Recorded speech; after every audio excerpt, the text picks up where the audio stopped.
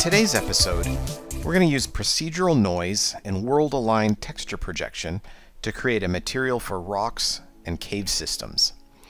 For the last few weeks, we've been looking at examples of using procedural noise, and in the comments last week, a couple of people asked me how to use procedural noise to blend materials together. So that's what we're going to do today. First, I want to start with a little bit of a backstory. My art director came to me and he said, "We're making a set of modular cave pieces, and we want to be able to snap them together and create caves. But they look too modular. It's really obvious where the seams are between the pieces, and everything looks like it's made out of individual Lego bricks. Can we make a projected material that just blends across all of the seams without using UV coordinates?" So here we're looking at the results of that project. It's a cave rock material that's projected in world space. You can snap the pieces together with each other, but the material tiles at a different rate than the meshes, so the seams are hidden. So let's break down how this works, and we'll jump into Unreal and build it. First, we need to project our texture in world space. We need to project the texture from the front, the top, and the side. In some software, this type of projection is called a triplanar projection. In Unreal, we're going to be using a node called the World Aligned Texture to create this projection. But you're probably going to ask, isn't the material still going to tile? And the answer is yes, but we're going to take care of that.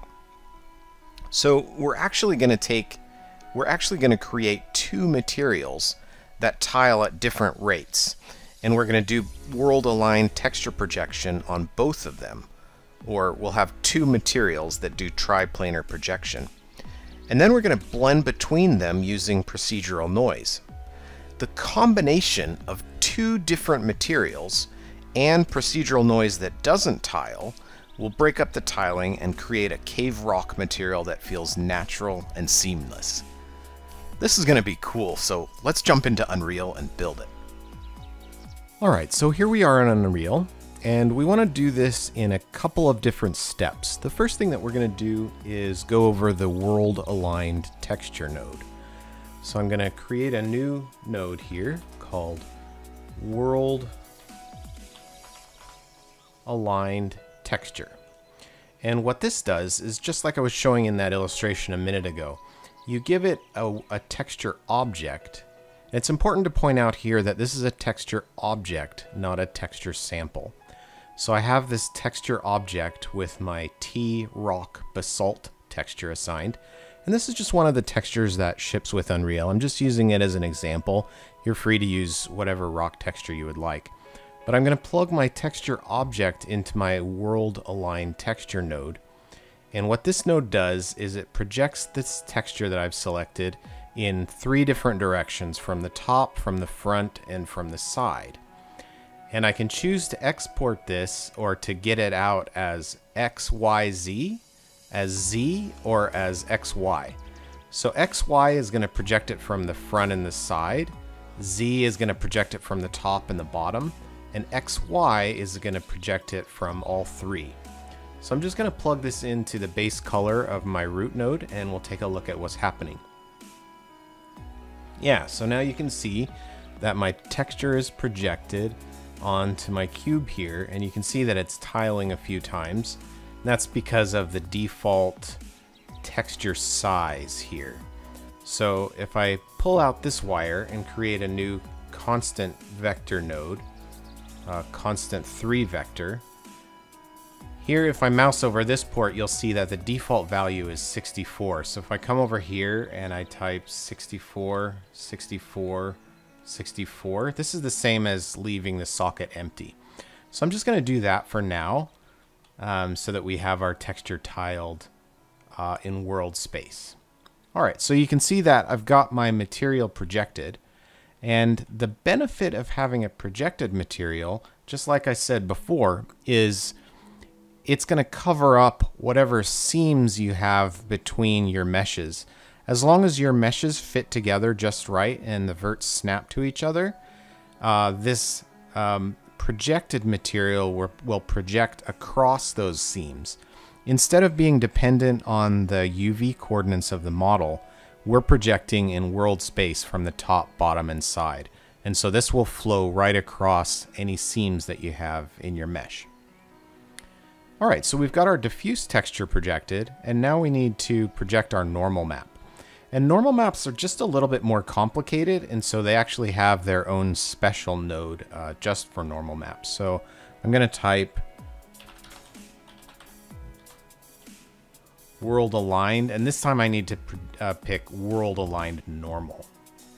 So there's my world aligned normal node, and I'm going to plug my normal map into that. And my size, I'm going to plug into the texture size.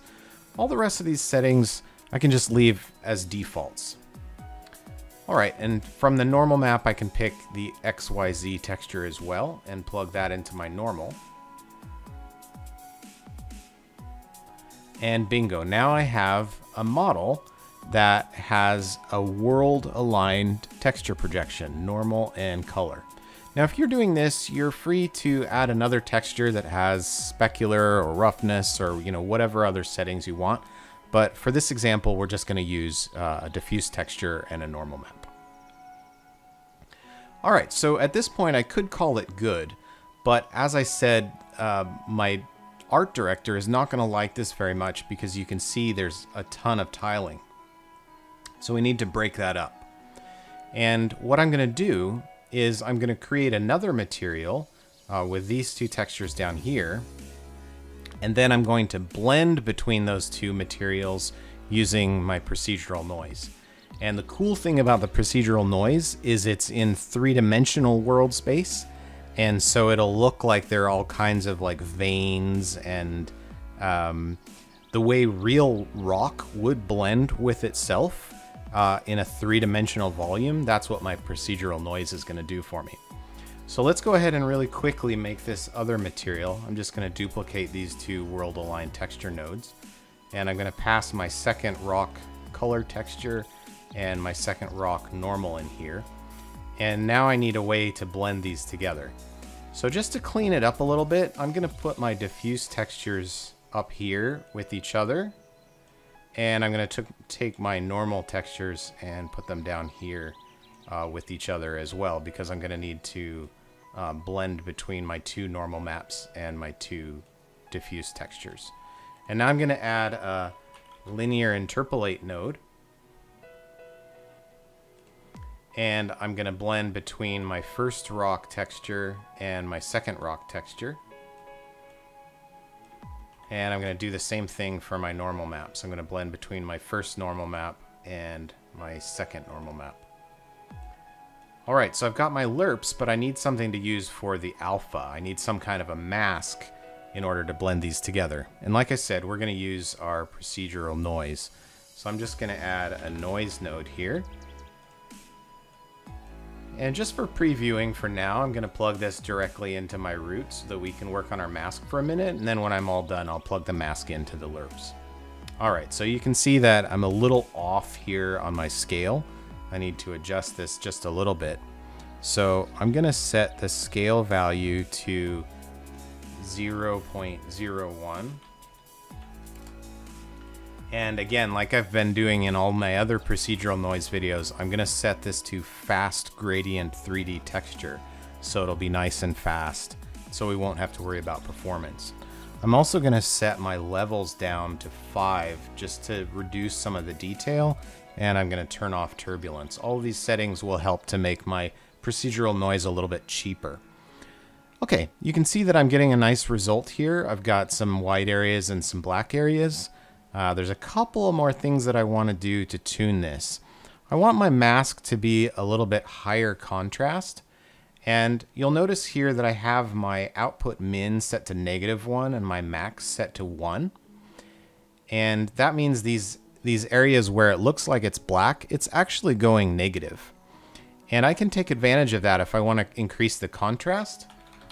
I can add a multiply and multiply this by 4, which means it's now got a range of -4 to +4. And if I saturate it, I'm throwing out all the values that go above 1 or below 0.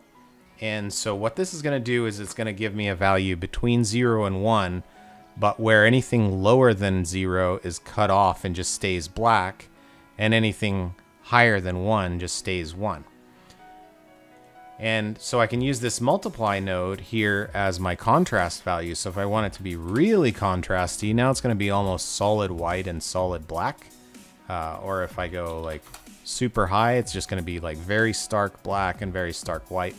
But that's not exactly what I'm going for. So I'm just going to stick with 4, and that'll give me a little bit of contrast.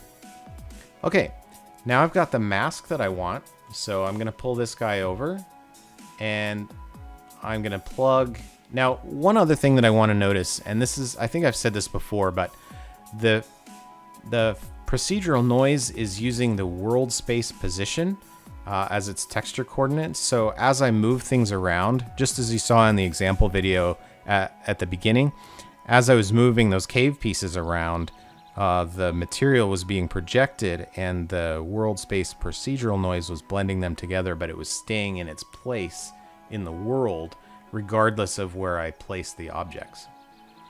Okay, anyway, so I'm going to use this as my mask, and I'm going to blend my 2 rock color textures and my 2 rock normals together. And then I'm going to plug in my normal, and I'm going to plug in my base color. And now we have this really cool material that is a blend between my 2 rock materials using the procedural noise as the mask.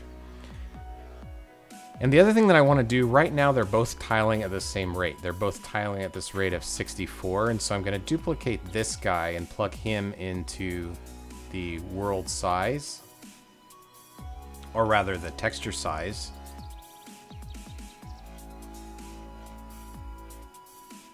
I want to make sure that I do this correctly. So I want my first rock material to be 64, and I want my second rock material to be a different size. So I'm going to plug this one into my second material, and we'll make this one something like maybe 48. Now what's happening here is I have 2 materials. One's tiling at a rate of 64, the other one's tiling at a rate of 48. And then my procedural noise is blending between the 2, and it doesn't tile at all. And so I'm going to apply this to my modular set pieces. And my modular pieces have a size that they're tiling at, and my 1 rock material has another size that it's tiling at, and my second rock material has a 3rd tile dimension, and then my procedural noise, it doesn't tile. So the combination of all of these different tiling patterns results in a pattern that's really hard to make out where the tiling seams are. And that's the goal. I'm trying to make something that looks natural, that doesn't tile, and that just looks like a cave material. So that's what we've done. Now, if I were to take this material and apply it to my cave pieces, it would look natural and cover up my seams. Great, so we've accomplished our goal. Now, if I wanted to take this a little bit further, I could add a detail normal map, I could add a detail color. There are a lot of things that I could do, but I think that I've demonstrated that you can use procedural noise to blend materials together and create natural looking rock and cave materials. I hope you enjoyed this week's video. If you do, please subscribe to the channel, and I'll see you in the video next week.